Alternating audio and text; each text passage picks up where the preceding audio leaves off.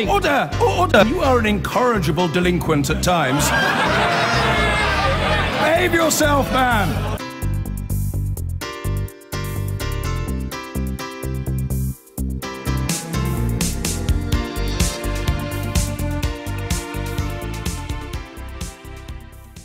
Is that it? They shouted in the Commons as our Brexit Secretary David Davis failed to offer any firmer details on the way ahead.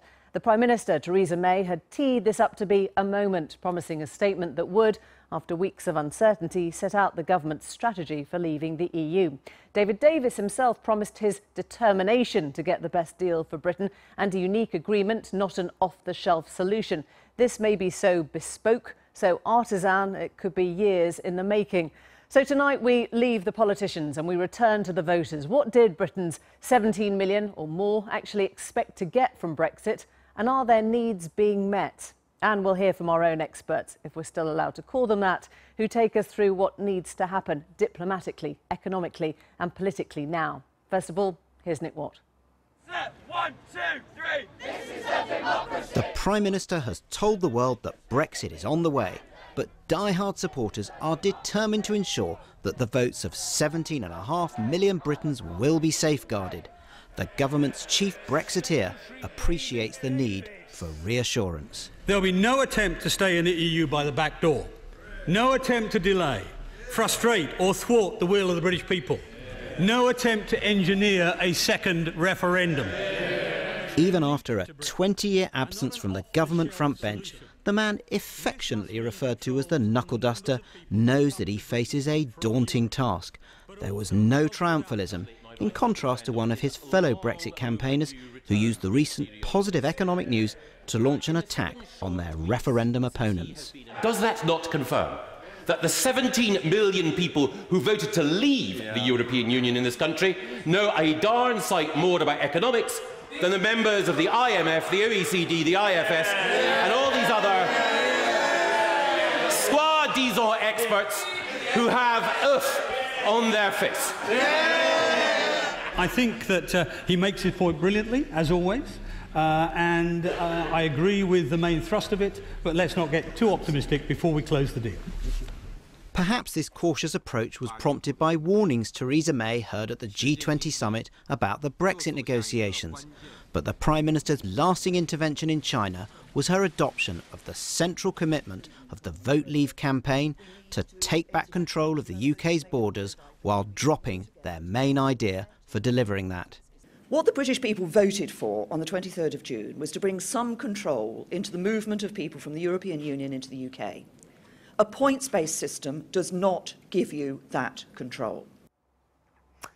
Nick Watt's report, Theresa May finishing that off, and here to talk us through the implication of what's being said and what isn't being said. Nick Watt for politics, Helen Thomas for business and Mark Urban diplomacy. And we're going to break this up into 4 segments just to make it a little bit more manageable. And we'll start where you left off there, Nick, and that talk of taking control. We've heard that phrase so much of Britain's borders. Where are we on the immigration thought then? Well, slight unease amongst some Brexiteers about Theresa May basically binning that Australian point system that was one of the main ideas of the Vote Leave campaign. Nigel Farage, who was the first UK leader to talk about that, said he was very worried about her language. But it's interesting, some of the Tory Brexiteers were more relaxed. I spoke to Ian Duncan-Smith, the former Conservative leader, and he said he agrees the problem with a points-based system is that the government doesn't have control, but he was slightly more suspicious of an idea that's doing the rounds in Downing Street, which is perhaps you could revive the original intentions of the Treaty of Rome, which is to restore the free movement of workers rather than people. And essentially Ian Duncan-Smith was telling me, I think you need a work permit system. This is what he said. Work permits as a control process, aided and abetted if necessary by the idea of a points-based sifting system, that allows the UK to decide, do companies and do areas, do we need those skills here because we don't have them? If that is the case, then what we are able to say to companies, the UK, you can recruit from overseas to a certain degree, and we'll let you have work permits for that. But in other companies, we might say in other areas, low skill perhaps or whatever, no, there are plenty of people here that can do the job. Free movement of workers, well, that's exactly what controls over your work permits and your borders are all about, deciding who you want to have in But we control that. The important thing is we, the UK government, controls that, not the European Union. The other thing we heard so much about during that campaign was these spending commitments and the pledges of where the money would go. Any news on that? Well, I think we can officially pronounce the death of one of Vote Leave's main pledges on spending, which is that the UK would have an extra £350 million a week to spend because we would no longer have to pay our subscription to the EU. David Davis was asked about this specific issue and he said simply, "My job is to give Parliament control of the money." No mention of any figures, but another Vote Leave pledge, which is to match the spending that goes direct payments to farmers. David Davis said that would happen, that would be covered, but only until 2020. Thereafter, that depends on the success of the economy. Let's move on to more numbers with Helen now. Some very good economic data in terms of the services. Does this alter or shift how you're reading the economic data that's come from Brexit? Well, so the short term, the figures are still pretty good. So today we had this bounce back in services activity from July to August, again reversing the negative trend we saw in the immediate aftermath of the vote. So it does feel the economy isn't exactly booming, but those fears of an immediate meltdown have really lifted. But in the longer term, business just doesn't know where it stands. And while we haven't seen any knee-jerk reactions, there are problems. Businesses make decisions years ahead of time. So Nissan will be deciding next year where it's going to build a car that hits the streets in 2020. They will need answers about the UK's relationship with Europe more quickly than the government's currently moving. The other problem is, as the negotiations start in earnest, it becomes harder to manage some of those worries. So we've heard recently that passporting free access to Europe may not be realistic for the city. What senior bankers have told me is that they immediately hear that and they start thinking about the worst case scenario. So the government needs to somehow manage these industries' expectations so they don't all hunker down and send investment elsewhere. And part of that talk now is the international trade relations. How did the G20 leave us, Mark, when all the photos are done and dusted? Well, I think the key takeaway from G20 in a way is that the wider world is interested in Brexit, but only so much. Out of 9 densely typed pages, there are just 2 sentences on the UK leaving the EU in there. And this focus, if it begins to wander, because obviously every country has its own issues, its own problems, is an issue, because if, as it looks increasingly possible from the positions we're hearing from David Davis and others in the government, we don't want the so-called Norway option, the full single market membership, we want access, then those types of consideration we were hearing about there, about banks, passporting, you're then relying on goodwill and nations basically saying, yes, you can come and trade here. It's much more complicated and questionable than the old car equation. They want to sell us cars, where you can find acceptable terms of trade pretty quickly. Service is much more tricky.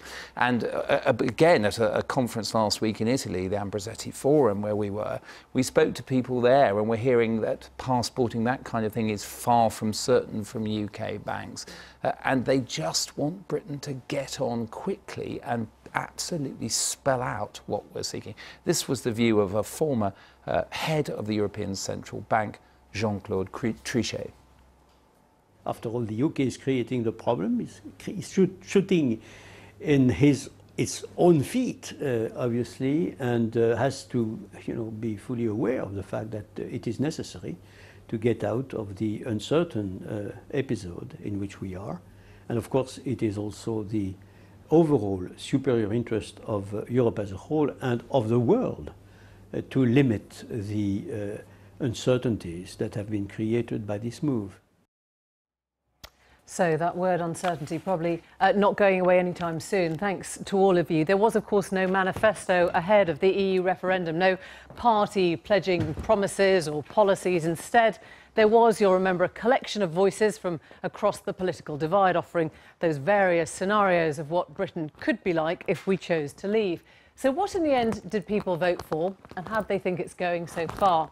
We talked to, here in the studio, Michael Keeble, a retired restaurant manager from London, Danny Chance, who's a dental nurse from Nottingham, Mick Phipps, a barber from Essex, Elaine Sullivan, who runs a consultancy business near Reading, Martin Bumpford, a retired police inspector from Boston, and Angela Garvin, who was on our panel, a PA administrator from London, and a warm welcome to you all. Now we've gone through the formalities, we're going to get to the chase. I'm going to ask you, in a sense, for a show of hands, which of you would prioritise as the reason for voting this question of sovereignty, of making our own laws, being in charge? Yes, definitely. 1, 2, 3, 4, all of you, OK?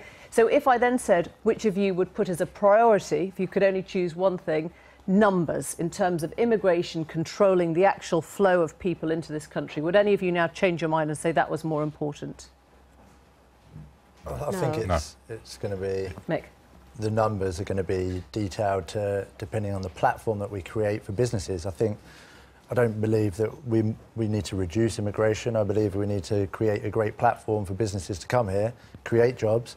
We might double immigration some years, pull it back other years. I think you just need to act on it a little bit more in the smaller sense, on the entrepreneurial sense, like a country acting on its own standards can do. I think we might find ourselves in a good position that way. Yeah, I think it's not necessarily we've only got to take that number of people or that number of people. We just have to know how many we're taking and where we're taking them. Jobs are there exactly. Yeah. You don't want to create. Yeah. So we've got a good infrastructure. Maximum wage as opposed to the so-called minimum wage. Yes. So from what you've heard today, and you've just heard from Nick Watt there, that the points-based system is probably not going to be the system that Theresa May chooses. Does that alter anything for you, Michael, in terms of... I think that we need a point system that is completely in the way that we shape it.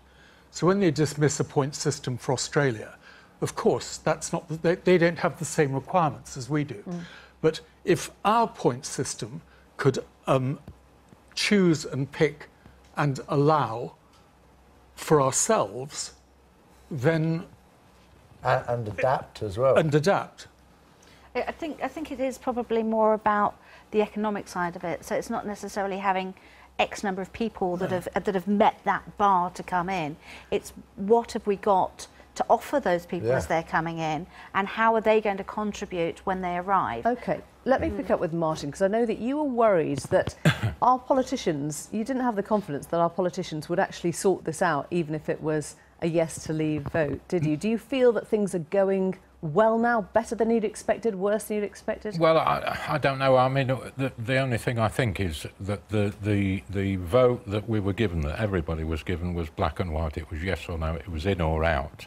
And now we're getting the shades of grey coming in and the grey areas. And I just don't think that people were aware of that sufficiently. Do any of you feel that you were duped at all? I mean, you know, I know you've done all your reading, you came in this very well informed, but do any of you feel that you were duped by what you were told at the time that hasn't been the same way? I think we will feel that if we keep the single market and the free movement. The information that you're provided with, I think everyone could say that we're duped into believing certain things. It's always good to say, well, why? A lot of you have had a reaction from other people to being Brexit voters. Danny, what happened to you when the vote was to leave? Because I'm in the Labour Party and I was mandated to remain, I was quite vocal about the fact that I wanted to leave the EU. And immediately after the result came in, there was a lot of backlash that I received from not just people in the Labour Party, but people in everyday life, really. I was branded, as racist and things like that. And to me, immigration isn't a concern of mine. Mine's more to do with the sovereignty and the democracy, and being able to govern ourselves rather than having to listen to someone in the EU. A lot of you are nodding. Did anyone else have that experience of being, pushed outside or seen in a different way? Sovereignty of our Parliament. But I'm talking about the response that people had to Danny.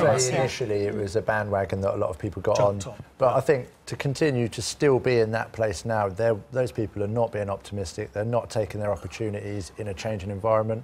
They need to change. They need to move on. So do you feel now that, as it were, the rest of the world has caught up? I mean, Angela, you were undecided right the way through. So did you feel very passionate when you went to vote, and was it very clear in your head that which way you were going to, or could you have gone either way, do you still think? Towards the end, I was pretty positive that I was going to vote out.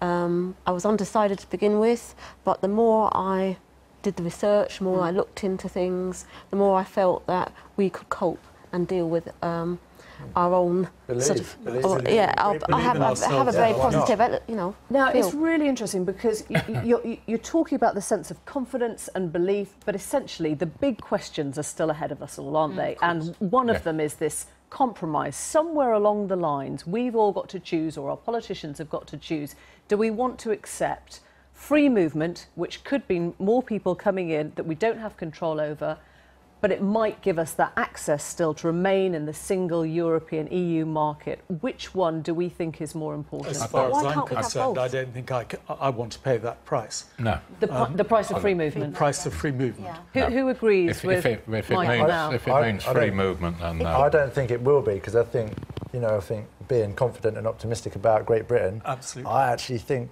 I'd like to see a news report on the other side of all these other countries, the 160 that are not part of the EU, that going, we can deal with. Great Britain, come and do business with us. Well, that's so already still started. think we can have it all? Precisely. Yes. Yes. One of the things you've A fair heard we amount probably of it. won't have all, Elaine, I know you were very concerned about spending on hospitals, on schools. That 100 million that they promised sounds like it's not going to the NHS. No. Are you surprised? It didn't surprise me at all. So yeah, it was So none of you believed that at the time? No. I think all those slogans were a bit poor, and I think the negativity of the slogans were poor. Yes, absolutely. It washed over me. And do you think that the politicians are on top of this? I think they're going to learn a massive lesson, personally. Danny? Yeah, I think no one really knows what to do at the minute. I think that's why everything is taking so long. You know, it's going to take 2 years to come out of the EU. To be honest, I think that's kind of right, because we need to get it right and we need to do it well. So if it takes 2 years, years, the problem is there never was a plan, was there? It's that's just a figure in itself, isn't Yeah, it? it was an unexpected. I mean, if we're not coming out till what, 2019, let's say.